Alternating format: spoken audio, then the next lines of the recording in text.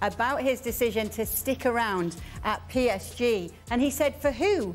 For himself? No, for PSG. Yes, he made the right choice for PSG, not for himself, because he put himself in the position where he is bigger than the club.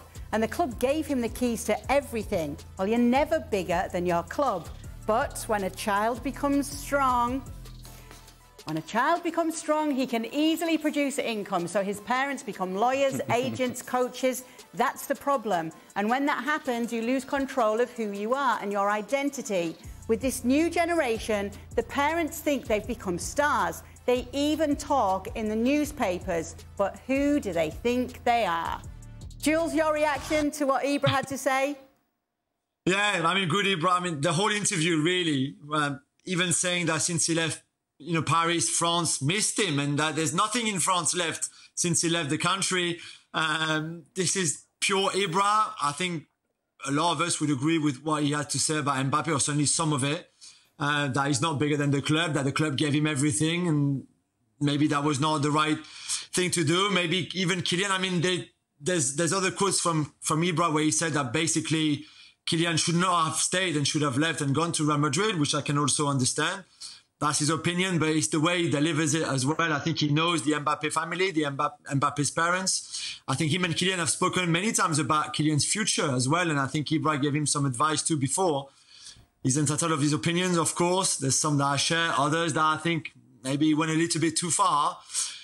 Because I don't think that Mbappe's parents are a bad influence on him. I just think that Kylian, in his own personality, has high ambition and certainly got everything he wanted through the summer. Nedum, you had a quizzical look on your face when I read out what Zlatan said. Did I? No, you did. Not Ibra, no way. No, he has a lot of self-confidence, as we all know, and he's very good at sharing his opinions and trying to describe them really well. Don't necessarily agree with every single bit of it because, he says no player's bigger than the club, but I've seen him carry himself sometimes as if he is bigger than a club, especially in the MLS, but I don't want to go into that.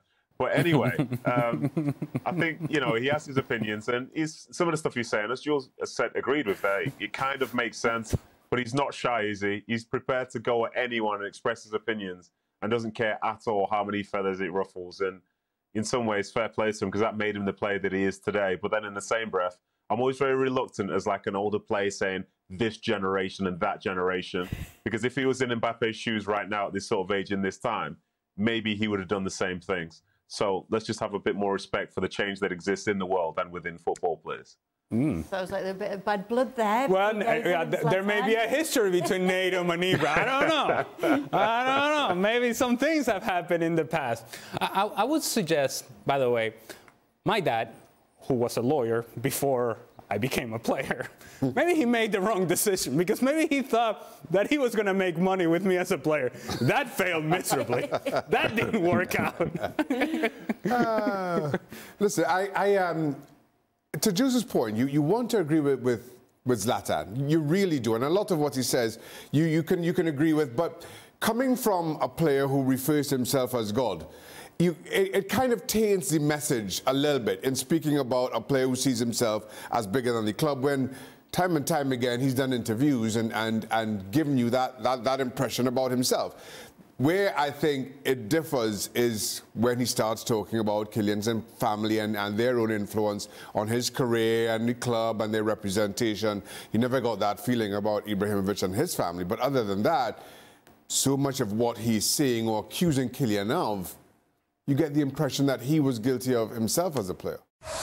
Well, thank you very much for watching ESPN on YouTube. For more sports highlights and analysis, be sure to download the ESPN app. And for live streaming, premium content, and let's not forget as well, ESPN FC 7 days a week. Subscribe to ESPN+.